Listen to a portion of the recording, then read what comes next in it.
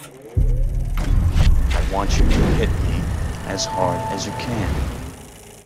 He's the closest thing to a living cartoon that we'll ever see. He's made millions, making goofy faces, while also turning in quite a few powerful dramatic performances, alongside a legendary stand-up career. At one time, this rubber-faced goofball was the biggest movie star in the world.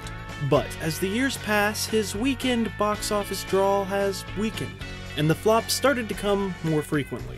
And this comedian has been surrounded by a handful of controversies that rival the plots of some of his most outrageous films. He's an incredibly spiritual person. Lots of meditating, praying, preaching, painting. He's still around, but it's different. Let's find out what the f*** happened to Jim Carrey. WTF! Lots of funny people come from Canada, and Jim Carrey is one of them. As a kid, Jim had lots of things. Lots of love, lots of smiles, lots of laughter, but not lots of money.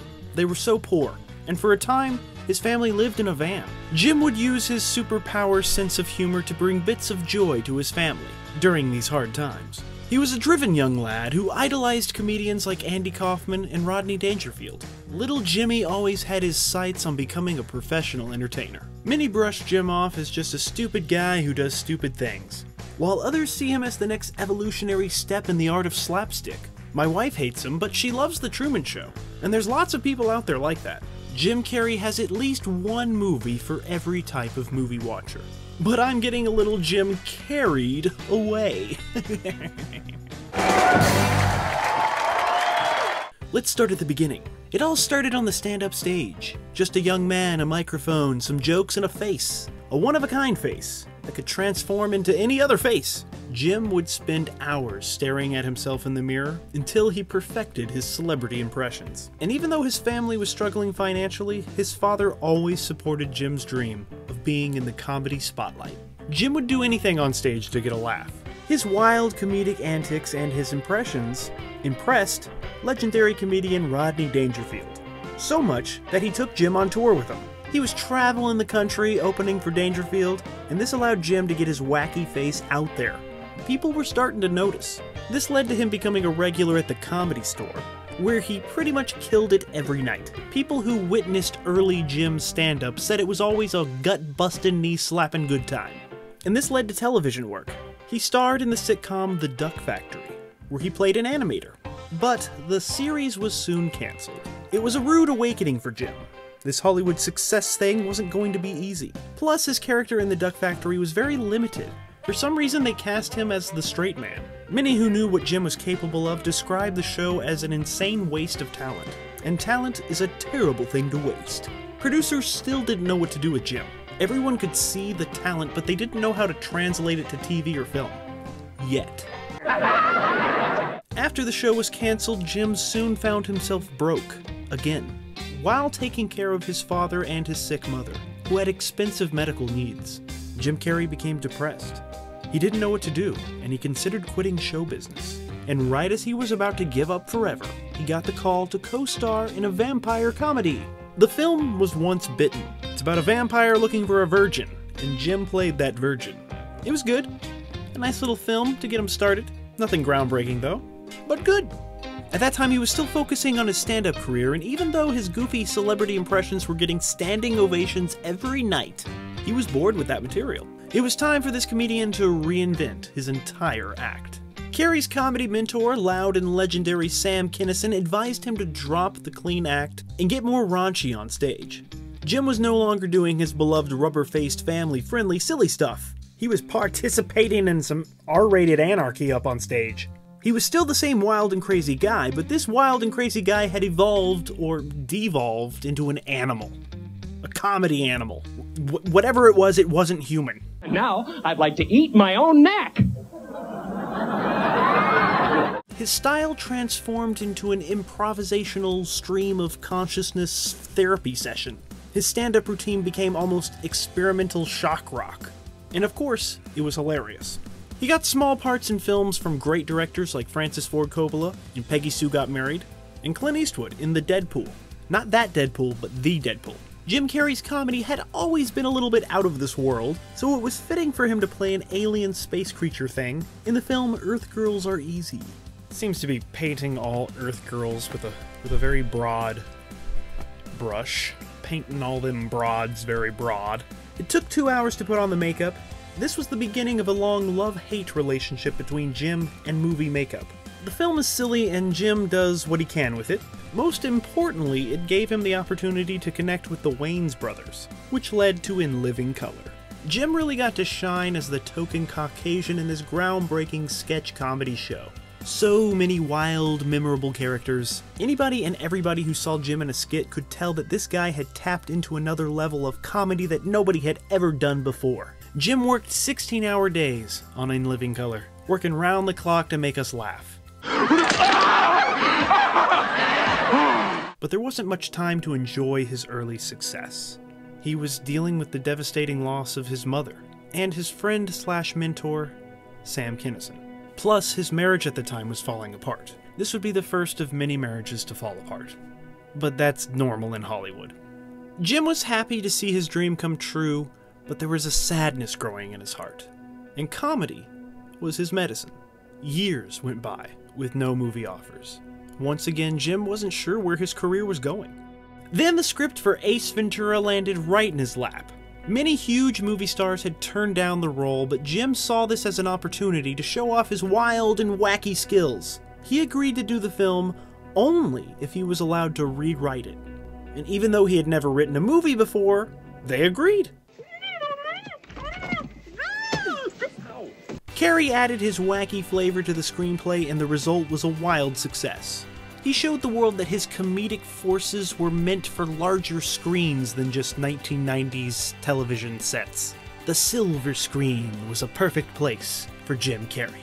For a newcomer, Jim had an incredible amount of freedom on set. He was allowed to be creative however he pleased, and he would often improvise, while the rest of the cast and crew struggled to keep in their LOLs. The studio had absolutely no faith in the film, and many of his comedy peers didn't really get it at early screenings. Was this the end of Jim Carrey, they thought? Was it over before it even began, they thought?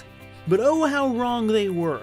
The film was a surprise hit and opened at #1. A superstar was born. Alrighty then. Then came The Mask, which is probably my first exposure to the comedy of Carrey. Back in the radical, grungy 90s, my little sister won a door prize at some event we were at, and there was an entire table full of stuffed animals and other girly goodies that she could pick from to claim as her door prize. But no, this 4-year-old little girl did not pick the fuzzy teddy bear. She picked a PG-13 VHS tape with a silly green man on it. We went home with our newly adopted VHS and placed it gently into its proper place in the VCR, where it stayed for weeks because we watched that cinematic masterpiece on loop until the tape was smoking, and then we smoked the tape. No, I'm just kidding. But if that was the only way to get our mask fix, then we would have smoked the out of that shit. But that's not how you watch movies, kids. Don't smoke movies. This has been a public service announcement brought to you by JoBlo.com. Let's rock this joint! The Mask was the first sign of how divisive Jim's style could be. His performance in The Mask was nominated for a Golden Globe and a Razzie, the second best prestigious award, and the #1 worst award at the same time. That describes Jim perfectly. He's the best and the worst. But seriously, this film is something else. It's wild and crazy, but it has heart, and the makeup took 4 hours to slap on Jim's face. Jim could finally be a real-life cartoon. It seems like this character was made for Jim Carrey. It truly allowed him to release his cartoon demon that was possessing his soul. Oh, and that's something that people actually believe. You know, Jim is part of the Illuminati, of course, and he's even joked about it. Joked, I put joked in quotes. And some well-respected conspiracy theory scholars say that Jim is actually possessed by demonic forces that brainwash us with funniness so that the evil overlords can control us. I believe it. It's the only explanation for why he's so gosh darn ha-ha hilarious. I like it. It needs a scraping. It's the symbol of the all-mocking tongue. And I'm sick of it. I want everybody to be in on the joke, man. You know what I mean? For years now, talk show hosts, people on television, people in sitcoms have been hired by the government to throw you off the track, to distract you, to make you laugh and stuff like that, make you happy and docile so you don't know what's really going on. You know, and they get out there in the woods in a circle naked and they decide these things and, you know, and you know, look at him trying to come it out. It's hilarious. You guys remember 1994? Yeah, that 1994. Well, that was the golden era of Jim. Back-to-back-to-back hits. 1994 was his best year ever. Ace Ventura, The Mask, and Dumb and Dumber all came out within that 12-month span. And some really smart people say that Dumb and Dumber is a great film. And I am one of those smart people. It is a great film.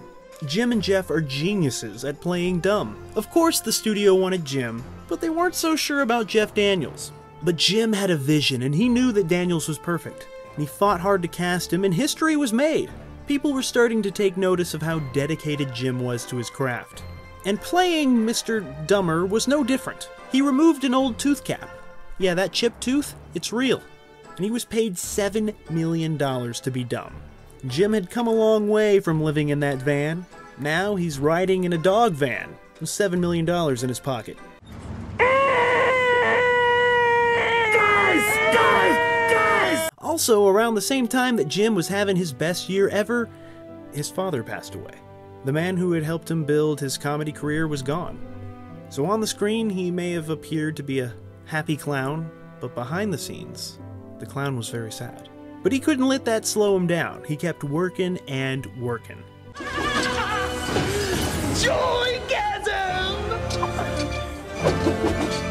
Jim was on top of his game and he was hungry for more. So what do you do when your career is hot and you want it to be hotter? Well, you join a superhero movie franchise. And at that time, the only one that really existed was Batman.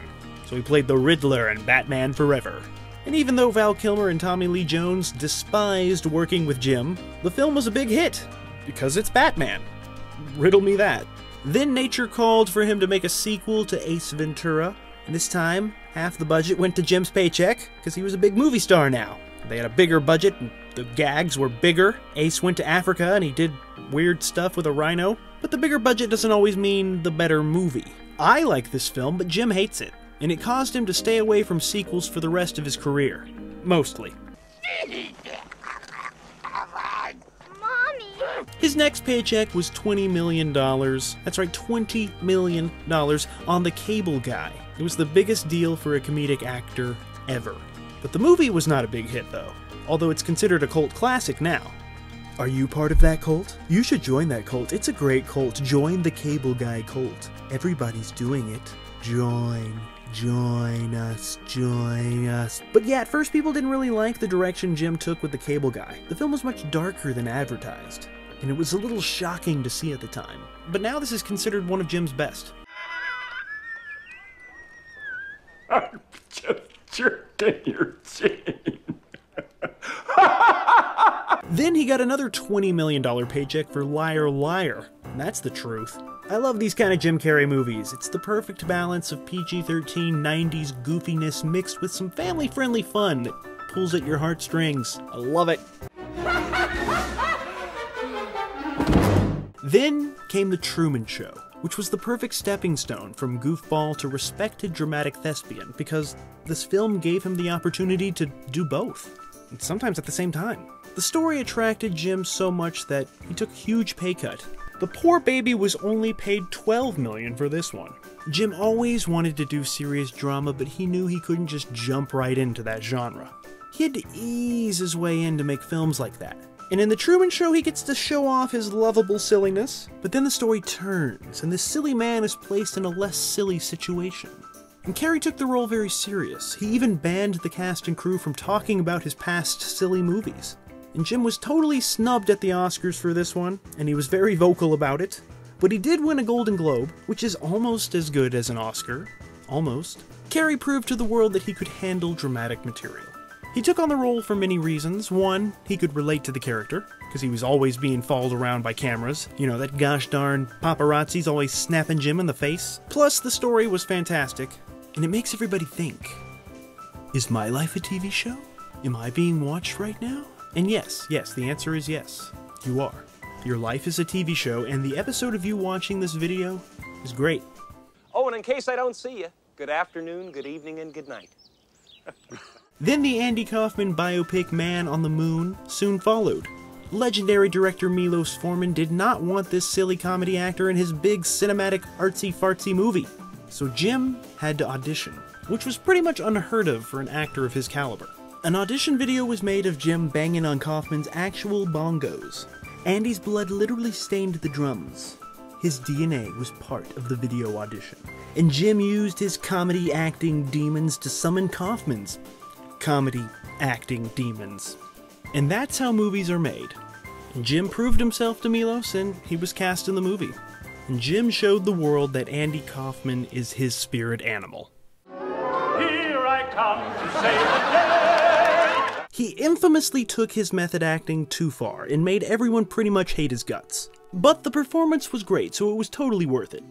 Right? He stayed in character the whole time as Andy and Tony Clifton. Some of the behind-the-scene antics actually led to physical fights, like punching.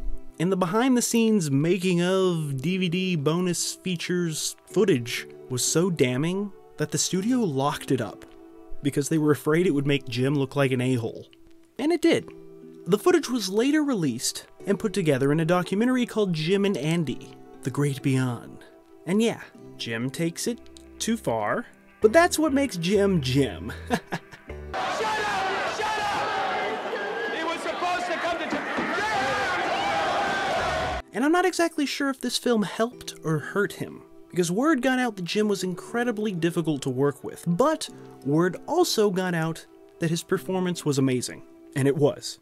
Andy Kaufman's own family praised the film, and Jim pushed the boundaries between fiction, reality, life, and death when he met with Andy's family, while in character as Andy.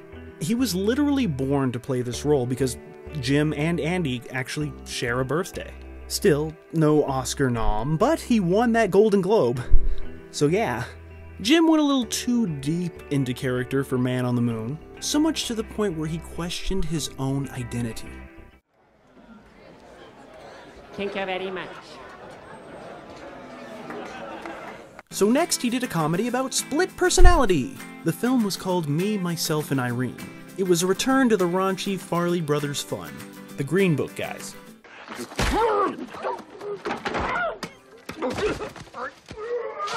Then came The Grinch, another film that required him to cover his funny face with green. And Jim Carrey basically became a Zen master while going through 4 hours of Grinch makeup. It was hell. It was so bad that an agent from the CIA was brought in to teach him torture resistance techniques. He tried drama again with The Majestic. It was forgettable, but it was a worthy effort. Another blockbuster was added to Jim's filmography with Bruce Almighty, where he played God. He gets God powers and does funny stuff with his God powers. Just like God, my favorite comedian. Like many funny people, Jim suffers from depression, and Hollywood harvested that depression to make a great movie. Yay, depression! It was Eternal Sunshine of the Spotless Mind. Great title, one of the best titles ever. It was a Michel Gondry, tear-jerking, trippy rom-com adventure that was penned by Charlie Kaufman. Not Andy, Charlie Kaufman.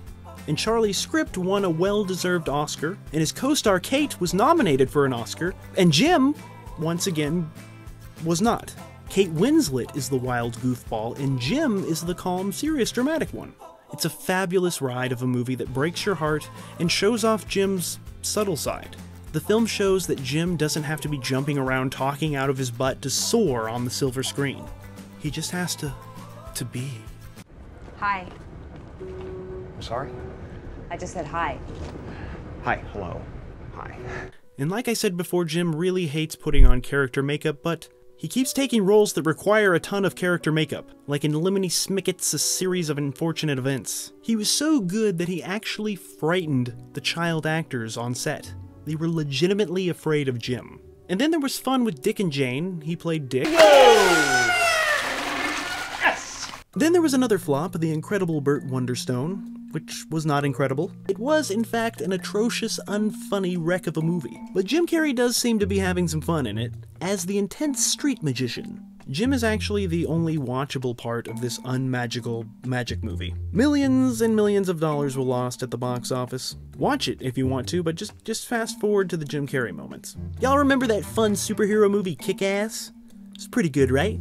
Well, they made a sequel and it wasn't good. And Jim Carrey was in that film, for a bit. It was basically an extended cameo. But like always, he delivers the goods. People were a little disappointed at Jim's lack of screen time, and there was the controversy. Jim loves controversy.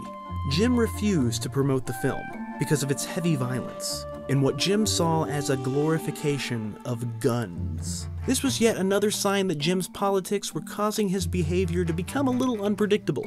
I'm sure this hurt his career and forced casting directors to look elsewhere to avoid the Carrey controversy. Maybe not.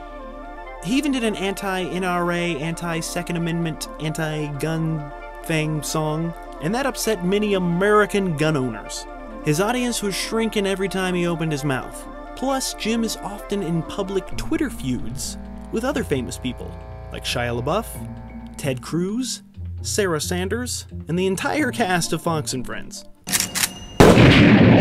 Jim's private life and relationships have always been in the public eye. Stories of his girlfriends and wives would grace the pages of supermarket tabloids for years, but none was as scandalous as his relationship with a makeup artist named Kat.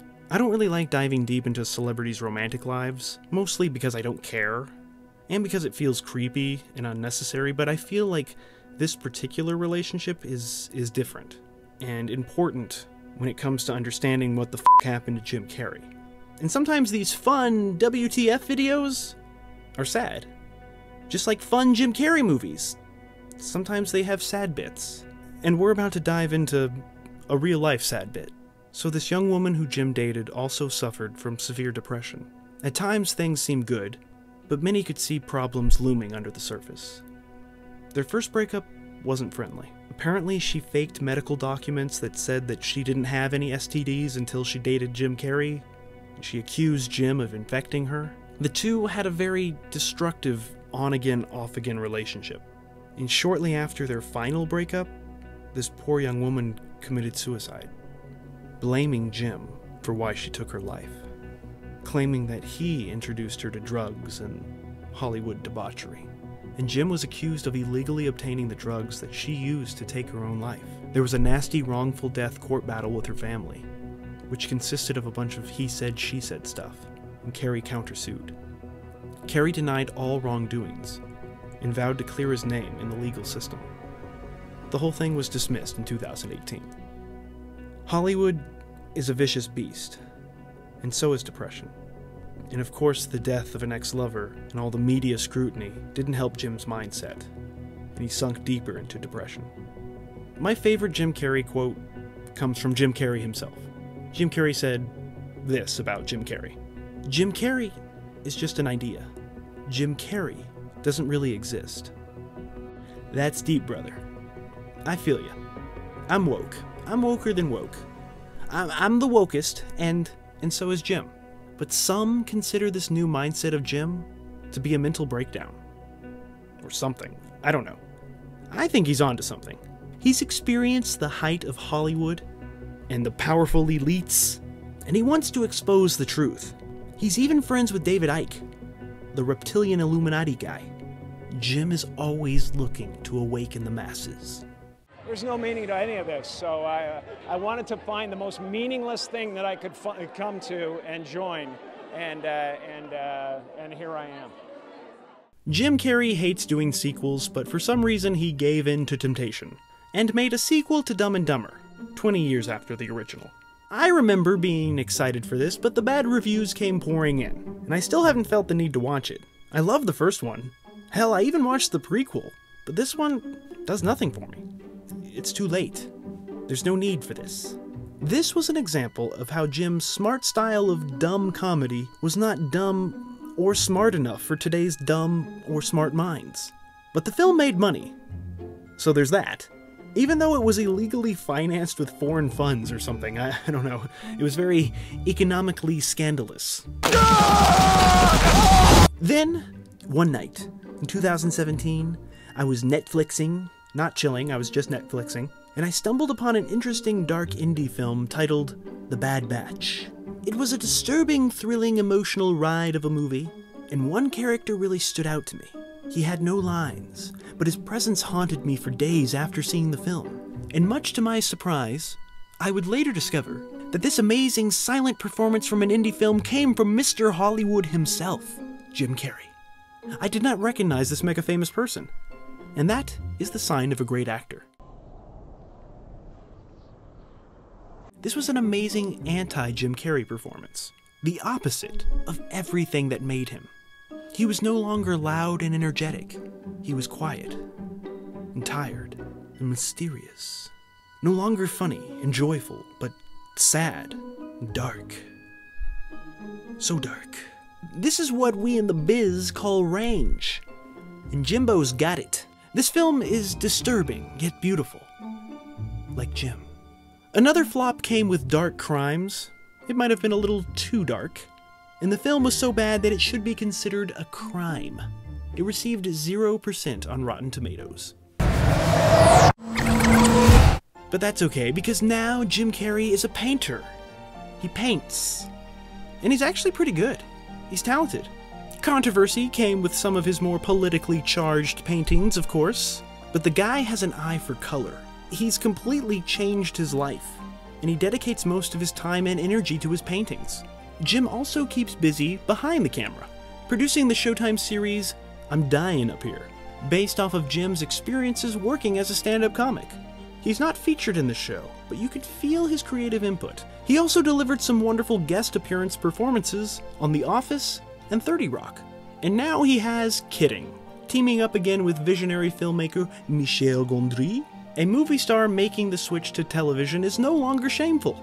It's actually a respected step in a long career, and it's the step that Jim is on now. He's wonderful playing the host of a kids show, and this allows him to explore and play around with his classic silliness, while also tackling the dramatic stuff, as the story follows his character's family life. I haven't seen much of this show, but the little that I have seen is superb.